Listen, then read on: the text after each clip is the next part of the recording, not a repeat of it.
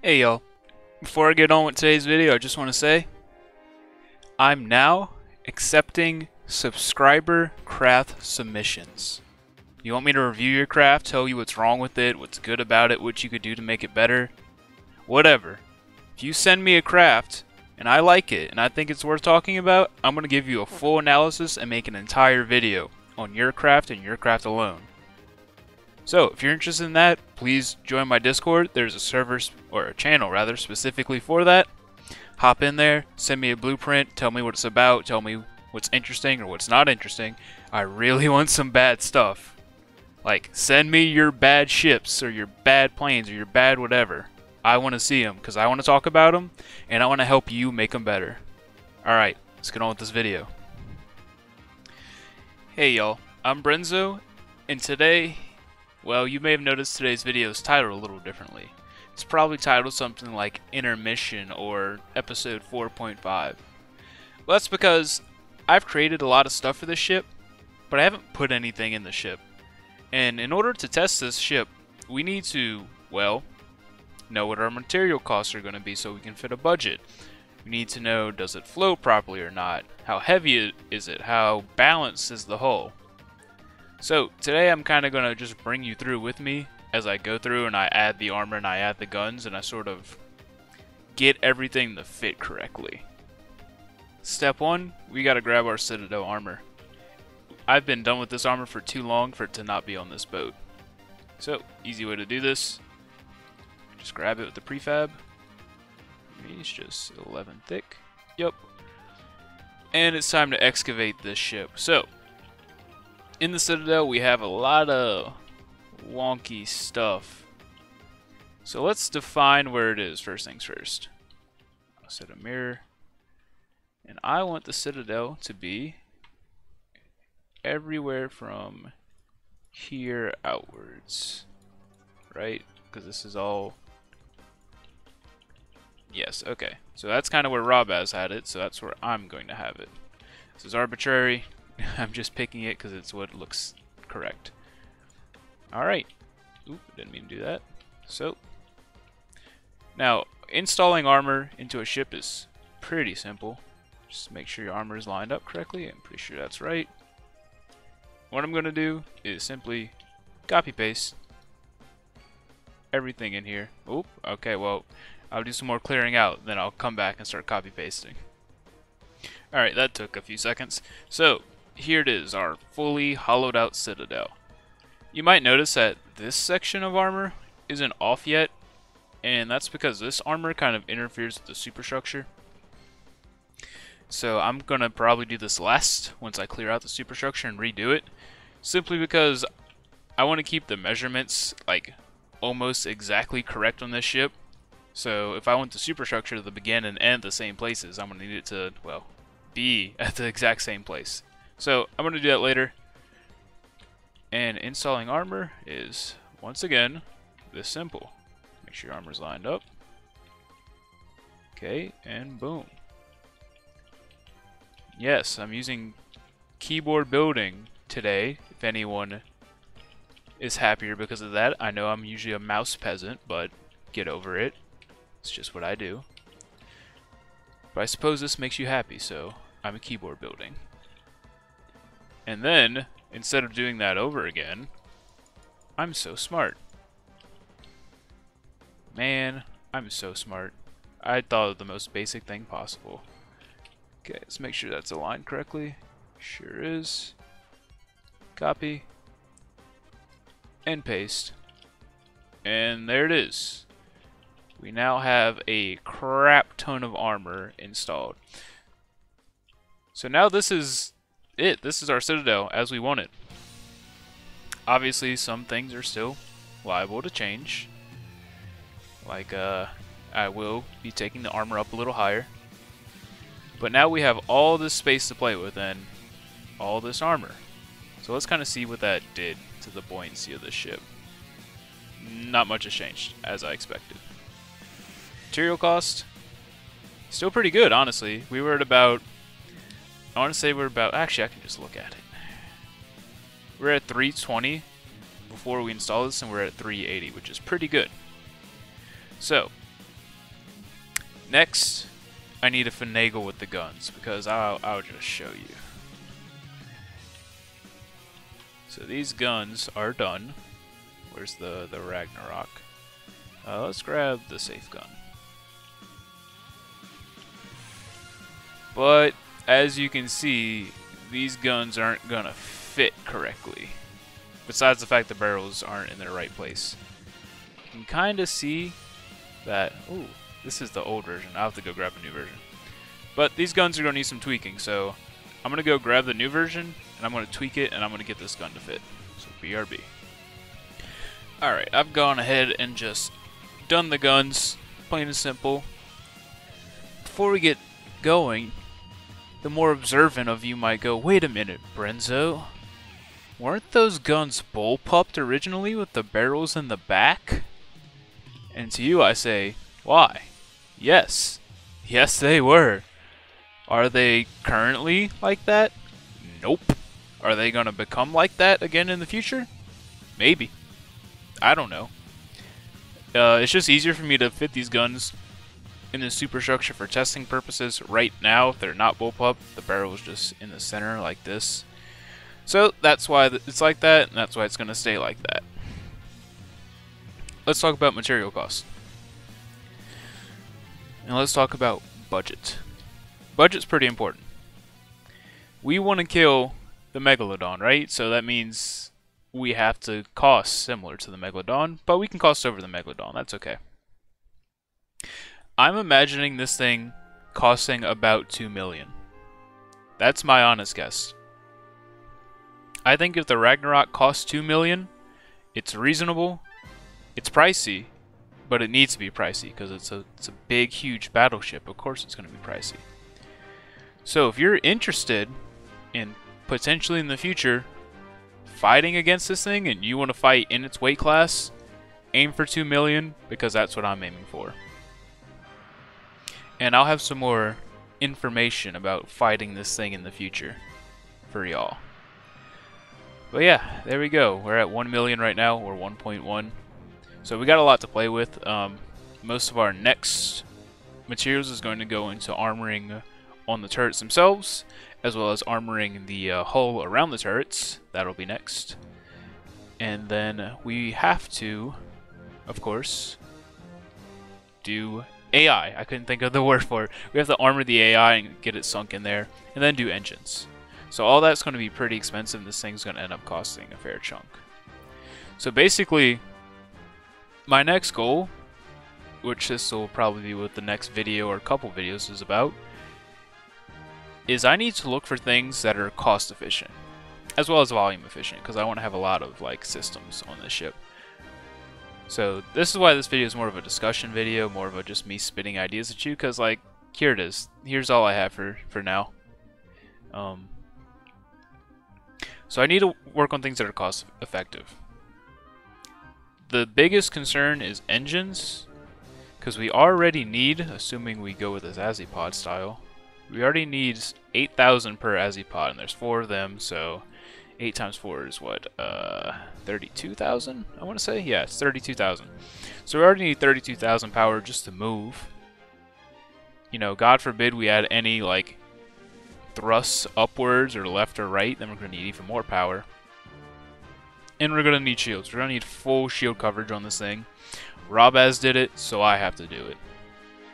That's going to be pretty costly. I don't know how much it's going to cost to fully shield this thing, but I'm guessing we're going to need a lot of power. And we need enough to power this railgun, which is how much? How much? You are 10,000 per, so 40,000. So already we know we need somewhere in the range of 70,000 power generated, whether it's energy or power minimum. So engines and efficiency for costs is going to be probably the next biggest thing.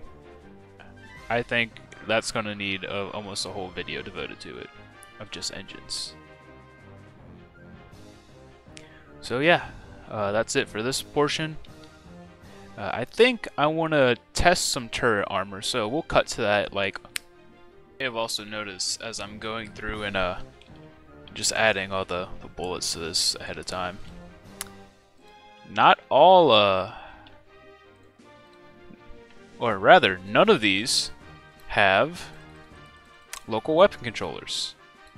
Why is that? Well, that's simply because I haven't done it yet, and that I probably want to keep the local weapon controllers and how to EMP insulate them. I want to do that all in the dedicated EMP episode. So that's why right now there's no local weapon controllers and there's nothing there to facilitate their existence. Simply because I'm saving it for another time. In case you noticed that and you were wondering. So, bonus section, let's talk turret armor. So, I've already gone and tested it just for this gun. I'm probably going to have to make the other guns standardize with the space they have, so they also fit the same armor dimensions. But this gun has about 4 meters up front, 3 meters on side, and about 1 or 2 meters on back worth of armor space. If you remember right, that's because I backset the turret such that the front would have a little more armor than the back. Alright, so what's an optimal way to armor this turret? Well, since this is something that's super stupid crazy important, using heavy armor is okay here. Typically, in ships, you want to avoid heavy armor where possible. Like, you don't want to make your hull entirely out of heavy armor if you don't have, like, 10 blocks of alloy like I do. But you kind of just want to avoid heavy armor where possible when building your main armor. When it comes to turret armor, we are trying to protect this thing like it means everything to us. This is the most important part of my ship. So how should we armor it? Well, I see about 3 ways that all could work. And I'll just list these out. I'll probably give these a test.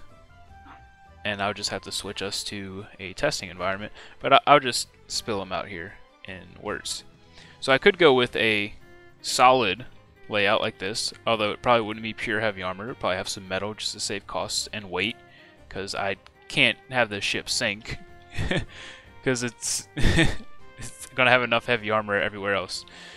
Another option is something kind of like, if I could find it, something with slopes would work. Like kind of a double slope design or a single slope. Oh, my bad. Turn off symmetry. Or like a single slope design. Or get a little cheesy with it, and we could. Where is that block? Where is that block? We could use Era. Everyone's favorite. Nope. Don't want to place all of it with Era. So we could do some sort of Era layout where we have like a layer of Era. This is just to stop things that are like going to annihilate the turret like a big old APHE round. But there's not really much we can do against our main 2 enemies here. Our main 2 enemies are huge, crazy powerful sabos that are going to go straight through the ship. And the same thing, but for packs. Big old piercing packs. That's what worries us, because those kinds of things could easily OHKO the turret and take it out in one shot. So there's kind of really no way to get past those without health spamming. So technically the best layout is just pure 4 meters of heavy armor, but I don't think that's worth it. Here's my opinions. I don't think the Era is worth it, simply because we have enough armoring around the rest of our ship that anything that's going to kill us that we can stop with Era, if it's getting to the turret, it's already gotten to us. It's game over. You know, if a big old APHE rail shell is coming at us and it makes it to the turret, there's nothing stopping it. 1 layer of Era is only going to stop it once. If it's some stupid, like, huge heat shell, well, hopefully we have air gaps in the turret, and those kind of save us. So those are all kind of our options. I think I'm going to use as little heavy armor as possible. I'll probably use some mixture of a heavy armor outer shell with metal innards. But yeah, let's just go to a testing environment and see what works best. So this will be a little shorter than my previous armor testing, because I'm not actually going to test. You see my process, you know how to do it. So these are my turret armor ideas, and I've run through the gauntlet of shells. I've excluded HP or hollow point simply because hollow point never really gave me meaningful data in the last experiments. So this time I'm just skipping it and going for the rounds that are pretty deadly to turrets, like Gigafrag, APHE, and what else? Heat was what I included. So same as everything else, just no HP. So I went through a series of iterations. I started with metal, then I realized, well, metal doesn't really resist too well. It resists okay, but it's not the best. And since these turrets are going to be in a position where they're not getting the most expensive, effective armor in the whole possible, they need to have very thick armor on their own so that they can survive. So that's why I'm willing to use heavy, because these will probably be surrounded by some form of health max armor instead of the like 9 meters of alloy that I did previously. So anyway, went through this. I tried era, I tried poles, I tried everything. I even tried 1 meter, what are these, wedges? 1 meter wedges, which worked okay, but I can kind of foresee this being an issue if you get hit by anything that just blows all your wedges sky high. Anyway, so I was talking to Setup in one of the discords. Thank you, Setup. You're a godsend for bouncing ideas with me. And I kind of came to this. 1 meter of heavy armor. But Brenzo, why is it only 1 meter? Don't you want 2 meters for armor stacking? Well, I'm assuming I'm going to get hit by heat in the turrets. And if I only have 4 meters available, and I have the armor stacked on the outside of the turret, the heat is just going to pass through that armor. So the armor stacked heavy will never be useful against the heat, because it's just going to go right through. So that's why I have 1 meter on the outside. 1 meter, a pole, because poles give you kinetic reduction from almost any direction except this tiny, tiny pixel right here that runs straight down the block, which they don't give you any resistance at all, but from every other angle, they give you resistance. So they're good, and they're more, they have more health than, what is it? Is it beam slopes? They have more health than beam slopes, which is good, and yeah. That's about it for poles. And then just double stacked heavy. I think this will work. It's pretty effective. Its stats is 5 frags, 8 heats, 11 gunpowder APHE, and 4 rail APHEs. That's how many it took. Compare that to the other version, which is what Setup gave me, which took 1 less frag, 5 less heat, because the heavy armor is stacked here, so it just passes through and goes to the back. So that's why if you're armoring against heat, I think you have to armor more thick on the interior of the armor rather than the exterior. I know it goes against what you might think. Then, about equivalent in the APHE department. So this is only just slightly more efficient, and most of it's probably because I'm using a pole, which is more expensive and heavier than a square corner. But yeah, about the same. And of course, the same is true. Here's the direct comparison. The pole took 2 more frags. Took 1 less heat, but that's probably just because of heat variability in the fragment spawning. And took the same, but 1 more railgun shell. So, I'm going to go coat my armor. I'm going to go coat my turrets in this, and I'll bring you right back to it. Oh, also random thought. To talk about my my bullpup issue yesterday, I figured it out. I know how I'm going to do it. If you're in the chat and you know how I should have done it, and you're probably thinking the same thing as me, so no need. I got it. I'll figure it out.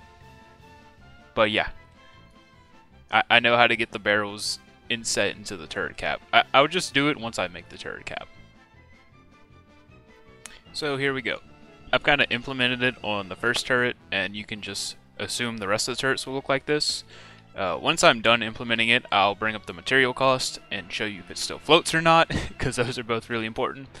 But anyway, so you can see here that I'm going for the philosophy of turrets are front-siders. They only need really stupid thick armor on the front. You don't need it anywhere else. Because as long as this turret is pointing at the enemy, which it should be, they're only ever going to see that side of the armor. You know, there might be a branch case where the Ragnarok can't aim and it turns the turret around, but, you know, if they're seeing our rear, then there's so much armor, like just this way, that it's so unlikely to hit that turret. Unless we get hit by something ridiculous like a Pierce Pack, which in case we're screwed no matter what. So, that's why I'm doing it. I'm also trying to save material costs because heavy armor is really expensive, and I don't want to run out of money on this ship. So yeah, we gotta use metal in the back. But pretty simple. Oh, I kind of forgot some stuff that I'll fix while I'm talking. But yeah, turrets are front-siders. Treat them like front-siders. You don't need to spend a crap ton of money just armoring your turret. You're not going to get much out of it. It's not really going to help you in the end. You're just going to end up spending more materials, which is like, I mean, I guess if you want to, but I've kind of said my budget is 2.1. I don't know if I'll hit 2.1, but I'd like to. So I'm going to try my damnedest to get there. So that means I have to skimp on armor where I'm allowed to. And, well, I'm allowed to not armor this. So yeah, I'll go and I'll armor the rest of the turrets and I'll come back to you with the material cost. I said I'd be back and here I am. The Ragnarok is real chugga choo-chooing my PC, as some may say. I'm some. Because I've had to do a bunch of surgery on this thing. Thank you, Robert. Very cool. But this thing has just had so many weird design choices and inconsistencies that I've just had to slice and dice all over the ship just to get it consistent. So I can't put it in the water right now because my PC will chug. Anyway, turrets all have armor. You can see I've had to slice the superstructure. This means I'm going to have to completely resize it and adjust it to fit these new turrets, but hey, it works for now. They're all seated correctly. They're all armored. They have the exact same armor schema, so everything's one for one. And they all sit comfortably, and they all rotate to this piece of the superstructure, which is naturally going to block them anyway. I'm not going to have them turn 180, because that would be kind of dangerous.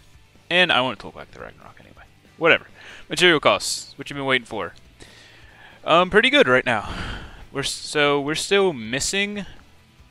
we're still missing armor outside of the Citadel and on the top layer of the Citadel, like right here. And we're missing armor all through here. So that's probably going to bump us up. I'd say maybe another 150, 250, something like that.